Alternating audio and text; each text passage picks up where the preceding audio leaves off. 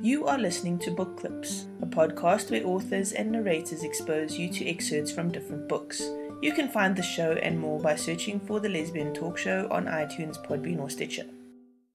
Hello, I'm SM Lee, and today I'll be doing a reading from my novel, The Chronicles of Arenacea, Book 1. I would also like to note that The Chronicles of Arenacea does have violence, though this particular reading does not. Chapter 14. The next day, Zeteria went to the women's gardens to continue her strengthening exercises. Tess also went to ensure Z didn't push herself too much. Z worked through her warm-up routine and noticed Tess watching her raptly. "You don't have to babysit me, you know." "I'm not here to babysit you. I'm here because I want to be." "Why?" Tess hesitated. "Because I like being around you," she said. "You're watching me rather closely." Tess flushed red. "I like watching you train." Zeteria's stomach did a little jig inside her belly. She gazed at the woman in front of her. Her eyes traced down the line of Tess's cheek and neck, stopping at the subtle curve of Tess's breasts beneath her dress. Z started when she realized where she was staring and turned back to begin the itali.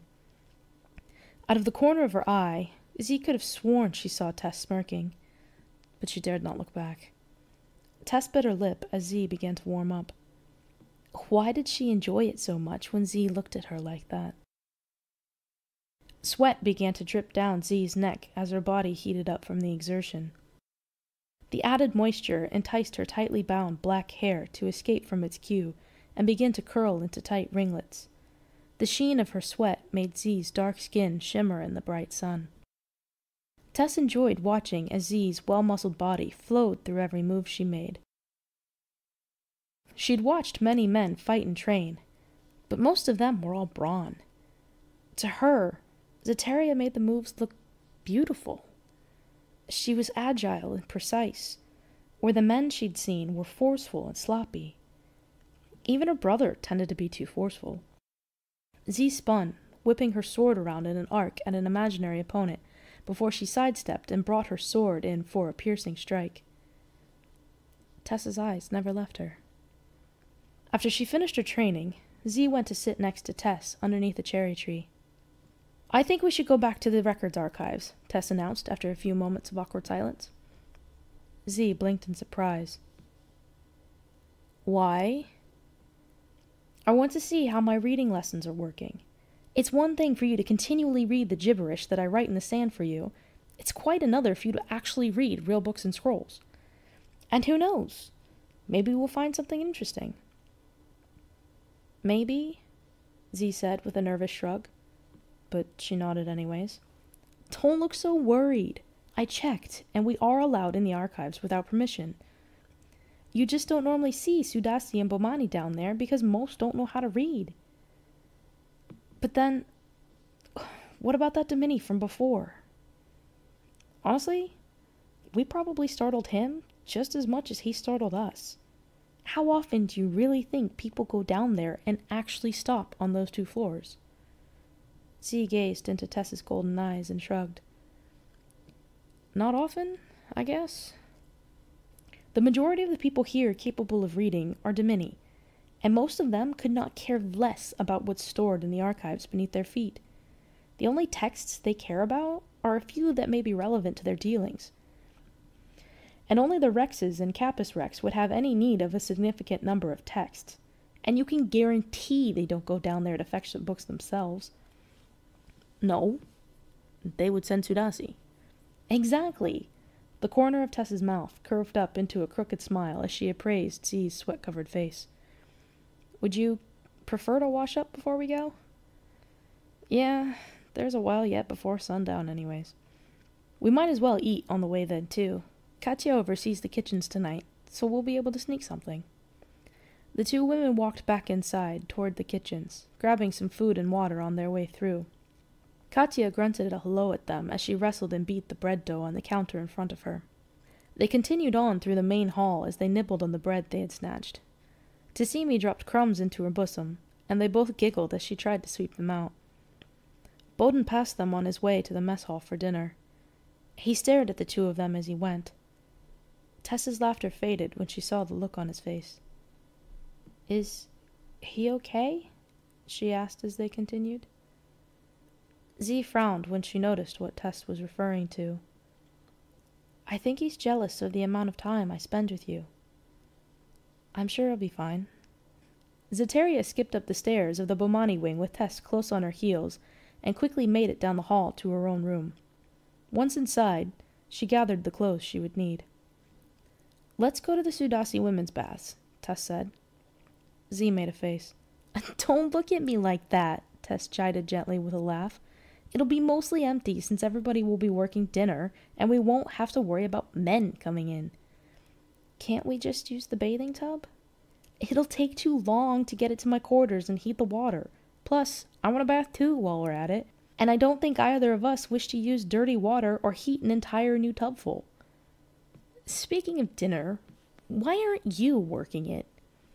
"There are some benefits to being a Dimini-born and having Findir as a brother," Tess said with a wink. Z shook her head.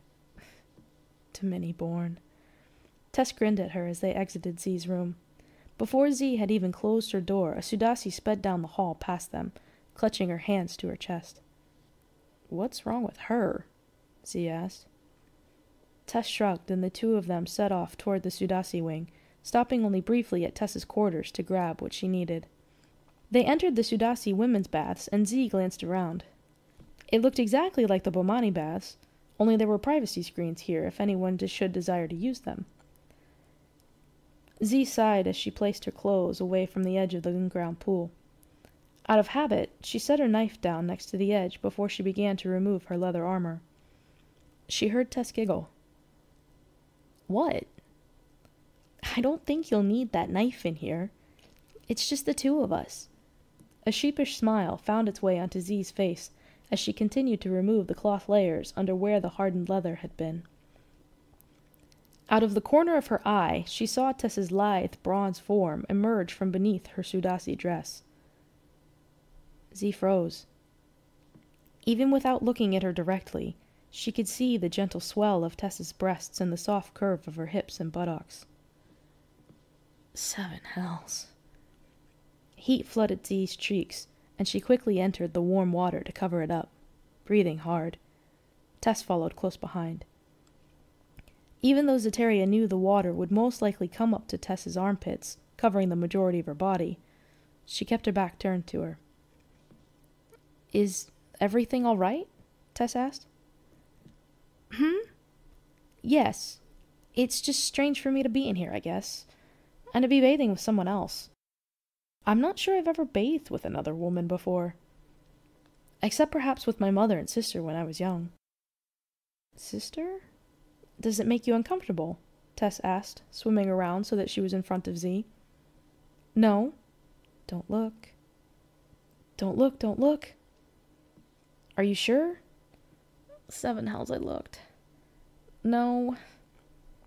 At Tess's giggle, Z glanced up and locked eyes with her, terrified of looking anywhere else. "Don't worry. It's just us.